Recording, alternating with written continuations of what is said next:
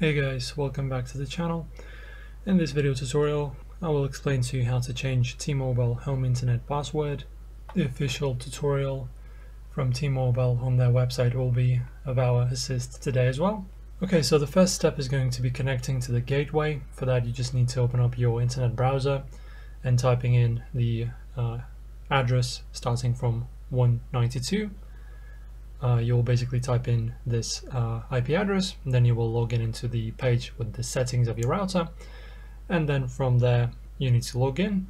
So in there you will be prompted to type in your username and password. So usually username is going to be admin, and the password you can find on the bottom of your T-Mobile gateway device. Okay, then choose network. It's going to be very similar both on the application on your phone and on the actual browser settings. Okay, so go to the network. After that, choose a network that you wish to change your password for, just like in here. It's going to be either 5 Hz or 2.4 Hz bands. Alright, from here you will have two settings.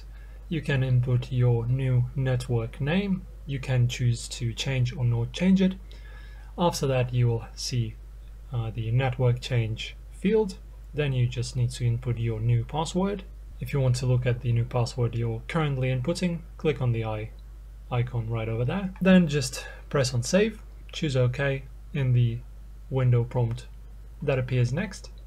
And after that your username, if you choose to choose it, and your password will be successfully changed. After changing the password, all devices will be disconnected. You'll need to reconnect them using the new password. Thank you guys for watching this small tutorial. I'll see you in the next one.